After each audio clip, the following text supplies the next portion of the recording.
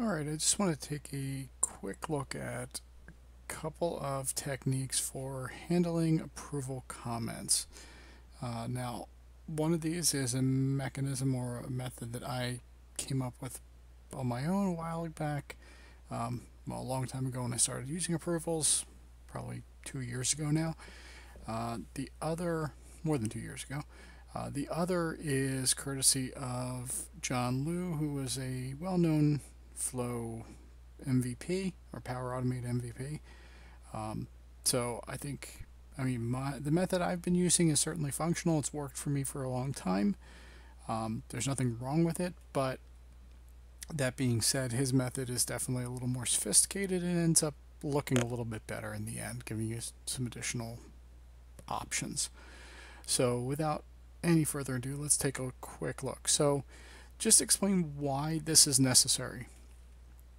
When you're working with approvals in Power Automate, they updated the approvals connector in around April of 2018, and one of the byproducts, or one of the changes that update included, was the fact that all approval responses are contained, or I should say the comments from the responses are contained in an array. So to show you what I mean by that, I have a flow run history here, and I have the wait for an approval step, which is where the responses are collected. And here we can see we have a responses array, and we know it's an array based on that square bracket. So within that responses array, we have the responder, which is going to be their display name, their tenant ID, all that, user principal name. We have the request date, the response date, the response, and their comments. And then if we scroll down a little bit farther, we'll see that there's the end of that responses array. And below that, we do have a response summary, which is handy to have because it kind of gives us in a nutshell the name, the email, as well as the date of the response, the request date and the response date. So that's a good value to have. The problem is that it's all those values stuck together, and they're in UTC, which is less useful than them being in your local time. And also it doesn't include the comments. And very often comments are important to include in those follow-up emails. So if you have an approval and that approval is approved or rejected, you want those comments that the approver left in their response to be visible to the requester. And in this scenario, we have that response summary, the completion date, the outcome, the name of the approval, the title, the details, but none of that includes the comments from the approver themselves. So that becomes a problem. Now, the way we used to do this in the old version was that the comments was a singular value. It was a string value, so you could easily drop that into an email. But since it's no longer a string value, it's an array, we have to handle a little bit differently. So the way that I have traditionally handled this or addressed it is using a string variable and then appending to it.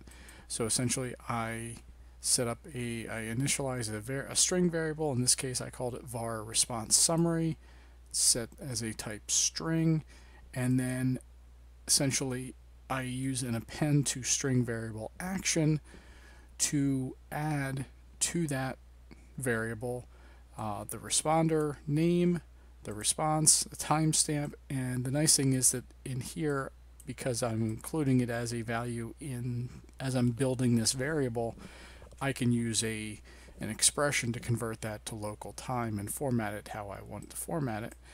And then I can include the comments. So I'm essentially rebuilding that response summary field using the values that I want in the format that I want.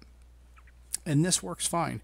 Now, if you have a single approver, obviously this apply to each loop will only run once. But if you have 5, essentially it's going to run 5 times, and each time it's going to append a line so that the text that you're including at the end, whether it's just the responses or just the comments, whatever it is essentially going to be all of them together, all of the responders or all of the approvers comments together. So in that scenario, you definitely want to be sure to include the responder name so that they can match the name of the responder to the comments that were left by that responder. So this way, as I said, works fine. I've not had a problem with it. That being said, a few weeks ago, I saw a video from John Levesque and John Liu where he showed how to do the same thing using a couple of data operations, specifically select and create HTML table.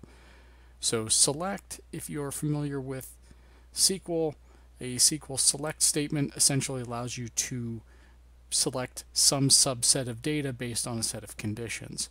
Select in Power Automate is similar, but essentially what you can do is feed it the value that you want to, or the array that you want to extract data from, and tell it what comments or what columns rather you want to get from that. So in my case, I added a column for responder, response timestamp, and then comments. And essentially what that does is it takes the existing array, puts it into a new array, which is now the output of that select, but it's sort of filtering down to just the columns you want, and then you can, or selecting I should say, the columns that you want from that array, and then we can use a create HTML table to, or this could be CSV if you prefer CSV versus HTML, it's kind of your choice. But basically what we can do is convert that array into an HTML table so that we can then plop that HTML table into our email at the end. And again, this is going to give us the same data, formatted a little bit differently. And again, the formatting is really going to depend on which email action you choose to use, whether it supports HTML, etc., etc.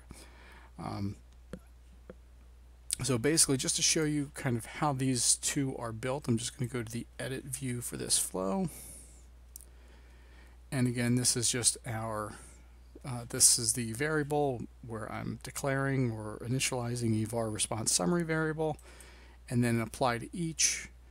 I am appending to that with the responses approver, the responses response, the timestamp, although in this case I'm adding in that convert from UTC to convert it from UTC time into our standard, our local time zone in the lowercase f format, which I found to be pretty friendly for most folks.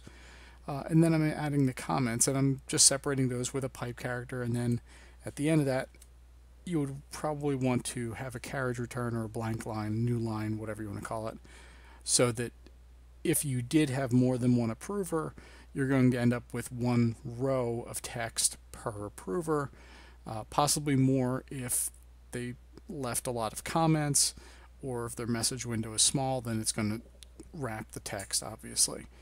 But the bottom line is you would want to have, start each subsequent append on a new line. So you want to make sure you include that blank line at the end of your append to string variable value field.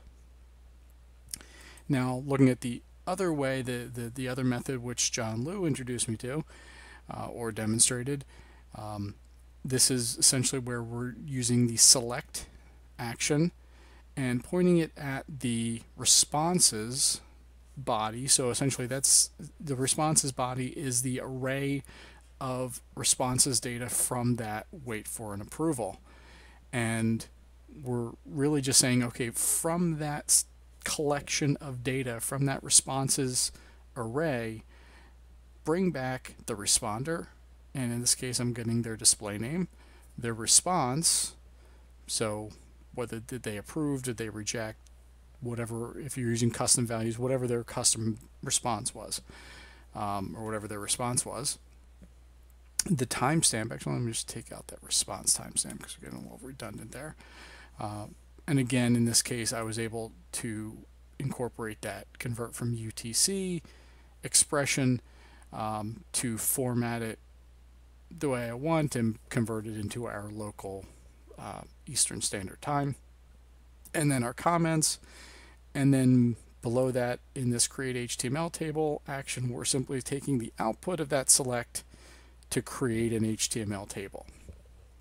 So these are the two different ways, and then essentially once you have those, either you have your variable built or you've used the select and HTML table essentially in your response actions to the requester, you would either include the variable, the response summary variable, or that HTML table output as appropriate based on whatever your requirements are. So those are the two different ways of specifically handling the approval comments or approval responses or the approval response data in Power Automate.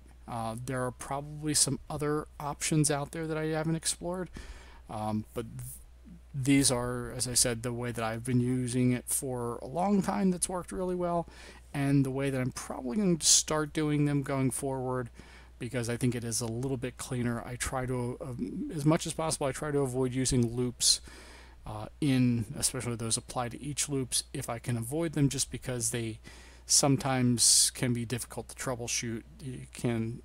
If something fails inside of that loop, you can't always see exactly what failed. So it's just a personal observation that I've made.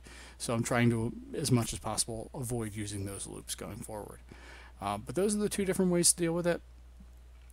If you have another, feel free to leave a message in the comments and let me know what you think.